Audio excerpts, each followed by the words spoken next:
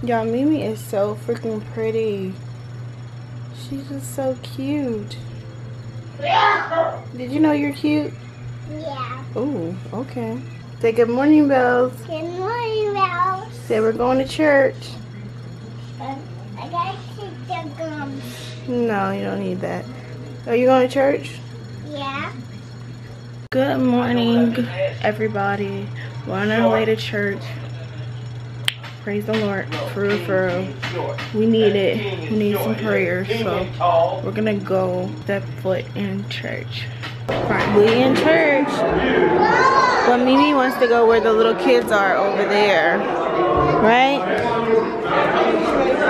Yeah, you gonna play with the little kids? You're so funny. She's like, Mama, I want to go in there. I'm like, oh, okay. You said yes. Yeah, I said yes. She needed a cookie too. That's why she has cookies. You said yes. I did say yes.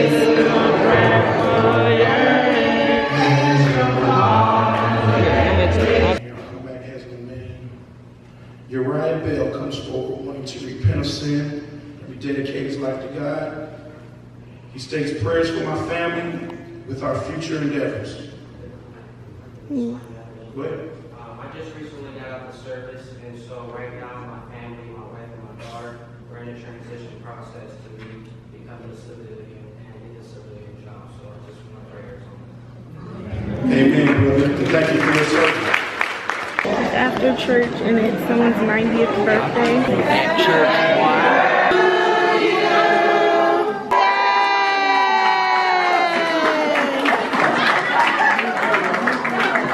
Okay, so last time y'all saw me, I was in church.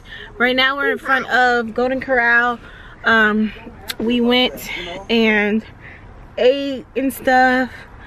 I don't know, it's hot for some reason. Like it's weird. It's a weird kind of feeling right now in Ohio. I wanted to tell you guys what he was preaching today. It kind of spoke to me because he was saying that, you know how you sit and you think like, why God, why me? Like, why am I going through all this stuff? What's going on in my life? Like, why? Everyone has a moment in their life where they're like, why God, why?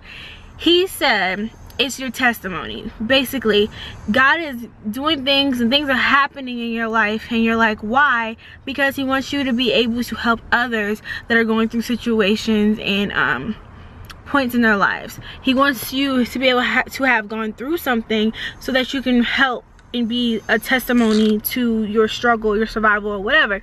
So that's what he was basically talking about today, which was really, really touching to me, because I was just talking to y'all like I think yesterday or something, like just being upset with myself, just having anxiety, just going through a lot of things that I go through in my life, depression, a lot of things that I go through, and just hearing that it's like God is getting you ready to be a testimony for other people. And the fact that I have this platform, it's like, that's me. Hit the nail on the head. That's me. Okay, that's me, girl. That's me. So I took that message, and anything that I go through in my life, I'm going to continue to be an outlet for you guys. I'm going to continue to spread my story, my testimony, my situations. I don't care how many people say it's fake for views. I don't care how many people say, why is she doing that? She needs to just keep things in. She needs to do this and that. Why? It's not helping nobody. Me keeping stuff to myself isn't helping no one. So if I can get through stuff, if I can overcome humps, if I can get over the struggle of whatever I'm going through, if someone else is going through that same thing and they see my vlogs and they see how I dealt with it, they see me overcome things, then maybe that would be the push that they need to get out of bed and live. You know what I'm saying? Live. Like, even if I could save a life, like that would just be amazing. Like, you guys just don't understand. The people who don't deal with anxiety, who don't deal with depression, who don't go through a lot of things in their lives really won't understand.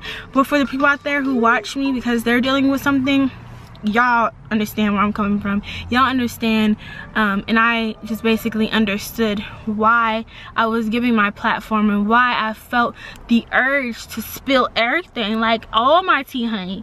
Whatever tea I got, I'm like, I just need to tell the Bells. Like, I don't know why I feel so compelled to do that, and now I feel like I do. I feel like that's like my purpose in life. I feel like I talked a lot when I was a kid, and I talk a lot now, and I feel like that God gave me the gift of gab, okay? Not like gab, like gossip, because I really don't gossip. I just talk. I've always been one to just talk freely. Like, I don't care. I have no filter. I don't care what anybody else thinks.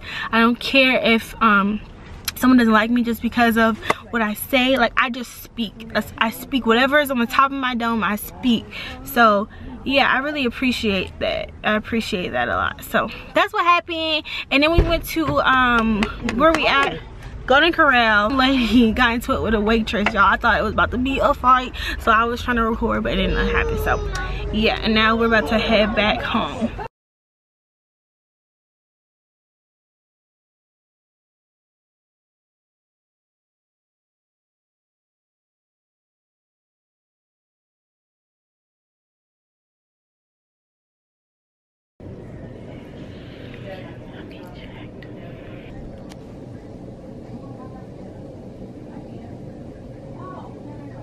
Okay, so I just got pricked. This is my little band. Like, my finger got pricked. If y'all can see, it's like red right there. And they just basically checked my body and stuff, because I was saying that my limbs were feeling how they have been feeling, like I've been telling you guys. And now I'm just waiting on the results of the glucose test and to see. Y'all, I'm convinced that my body is just as crazy and over dramatic as I am. The test came back great. My sugar is normal. Nothing's wrong with me, as in glucose test wise. They examined me. Nothing's wrong with my body. I don't have any rashes. I don't have anything like specifically wrong with me visually or physically, as in like the blood testing for the glucose test. Now, other blood testing I can do, I'll have to go and go when I move and stuff and get a primary physician and then do it from there if it persists. But she was just saying, like, drink a lot of water and try to change my diet, and she gave me some muscle relaxers. So I'm waiting on the prescription now, and then I'm gonna head out. But y'all, I feel like I just did the most today. Like, I did so much today. Church, went to get myself checked out, like went to Golden Corral. That wasn't on the agenda, but I'm saying I feel like I got so much accomplished today, and I feel good. Like, I feel good. I'm glad that that test came back, and I don't have to sit and think like, what if maybe in the back of my mind as I'm moving and stuff.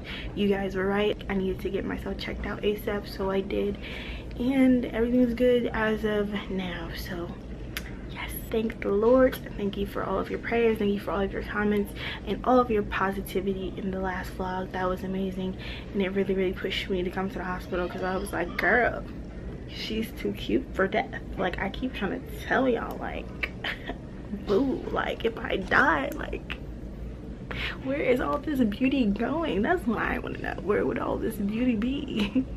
6 feet under is not a good look, okay? That's what I'm asking. I hope I don't show myself. But that's just for my muscles being on fire and all that stuff that I was telling her about. So she's helping me out with that, and I will see y'all later. I don't know if I'm gonna vlog later on today, but I just want to say I love you guys. Thank you guys for watching, commenting, subscribing, and I'll see you guys in the comments if I don't vlog later. Alright, bye y'all. Go, cause I'm royal with the flow, I want it all. Man. Brand new socks and drawers. Mama, I swear I'ma get it, gotta go and get it, ain't no other